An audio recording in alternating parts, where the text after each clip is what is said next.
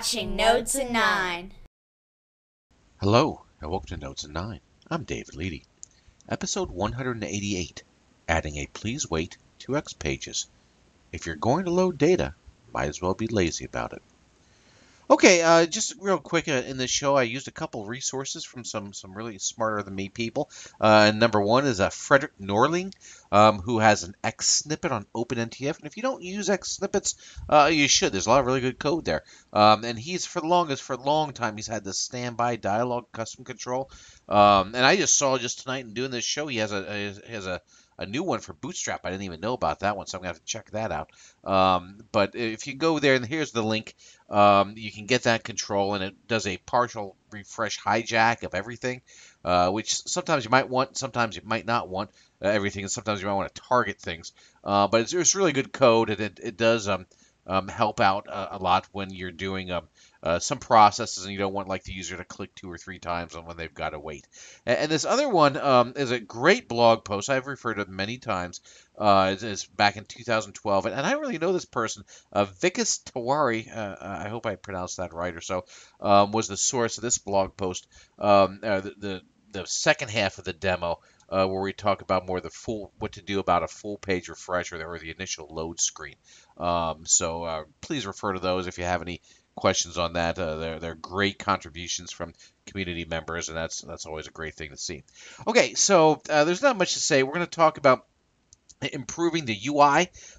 Basically, when you're doing a partial refresh, and it might take a couple seconds and stuff like that. And also on the if you're loading a page that you have to collect a lot of data, and it's going to take a couple moments to load, to throw up a nice please wait message screen while you're doing that. So with all that being said, let's go to the demo. Okay, so here's a crappy little X page that does something even dumber. I'm showing the time, and when I click this, it's gonna run some code that's gonna take a little while, and then it's going to do a partial refresh of the time and hopefully increment the time. Okay, and here's what we do: we click it, and you don't see anything. Wait for it. Wait for it. There it goes. Well, that kind of sucks, right? That's not good UI for the user. One, they could click again and again, which actually could cause some problems and stuff like that. And there's no visual representation on what's going on here. So let's go over to page 2 and try it again. So we're going to click on Do Something. Okay, so now we've got this little standby thing going on that's at least preventing us from clicking on it again and letting you know that something's going on. So that's pretty good. So let's see how that works. In page 2, there's nothing really to look at in page 1. But in page 2, in here, so I've added this the resource here. This is just for my little code that does all the, spinning. This allows me to use this waste time function, so nothing too big there. But what's kind of interesting in here is I have this standby dialog, which I just dropped on the page. Okay, so that's right here.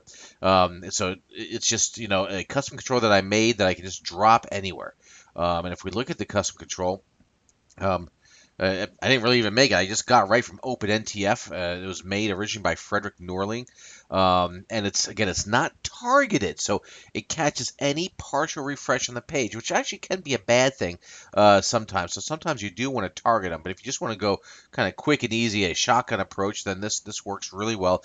Though I did have a problem with this at one point when I think it was iOS 9 just came out. I don't know if it's been fixed or been changed or so, but inside a Bootstrap app and iOS 9 on Safari, on like the iPad web browser, I think it was, having this control on the page somehow, for some reason, affected zooming or so. So I had to remove it and do a little more targeted approach, which I don't have the demo of that here today.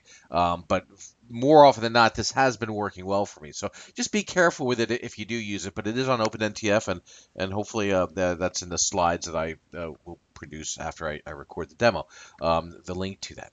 But that's basically it. So you drop that on, and any kind of partial refresh, it catches. So a good, nice, easy way to add that to your pages if you need it. Now, a little more interesting, and the reason I'm doing this video today is someone posted about this in Stack Overflow on how to kind of like what about non-partial refreshes? What about like your initial loading screen, for instance? Or I think he said full refresh, but I'm going to talk about the initial loading screen. So if I go to page 3 here, you see it's running, and it's running, and it's wow, this website sucks. It must be Dave's. But here it goes, though, at least. So we get there, at least. So there was a lot of processing went on in my fake names database to tabulate whatever it is I tabulate, I forget, or so. But again, that was kind of brutal because you don't know what's going on here. So that's where you might want to start thinking about the time to first byte. As Declan Lynch calls it, and that is basically don't do all this processing until the user at least gets the screen set up so they know what's going on. So you've seen that approach. Now, if we go to page 4, wow, okay, so right away we get our UI. Of course, there is none, but if I had some, it would be here. We get a nice little message here that's saying it'll take a couple moments. So if I had a real web page here, with a frame and navigation, so that would load first instantly, and then um, after the load, it would start kicking off and processing the data. Okay, so that's probably a better UI, page 4 is a better UI approach than page 3. So let's see how page 4 works. Okay, so page 4, what we're doing here is I'm loading these two Dojo modules, this ext lib and this digit loading. Okay, and this is kind of irrelevant, and apps CSS, I don't think there's anything of real interest in there. It's a real podcast. We're going to check that first.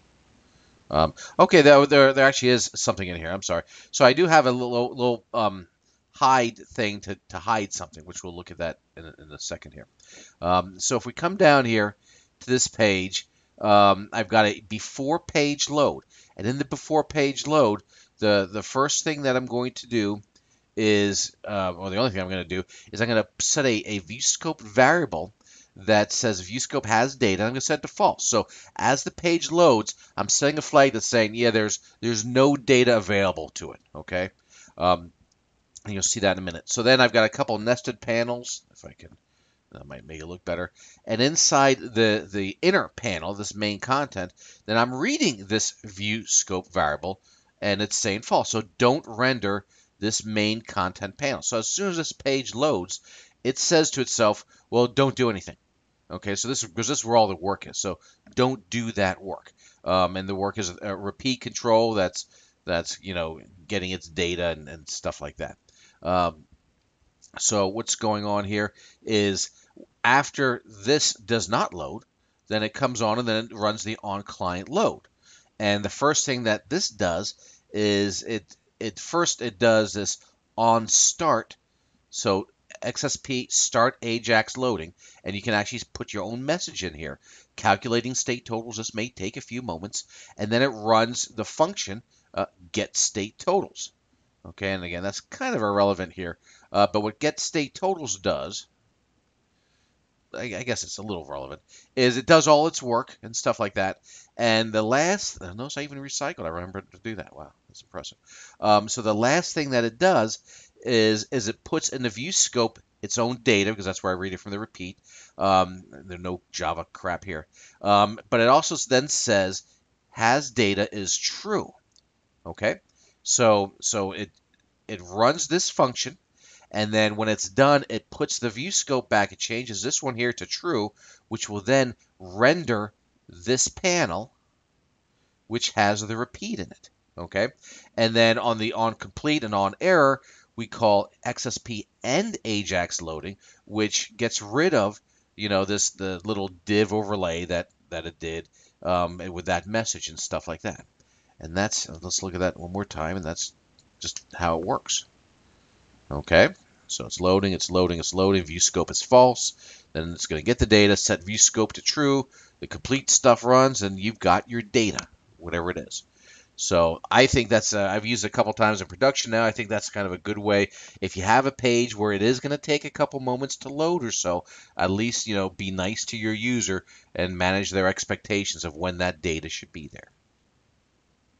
And that's the demo. I hope you like it. If you have any questions for me, here's my contact information, and I thank you for your time.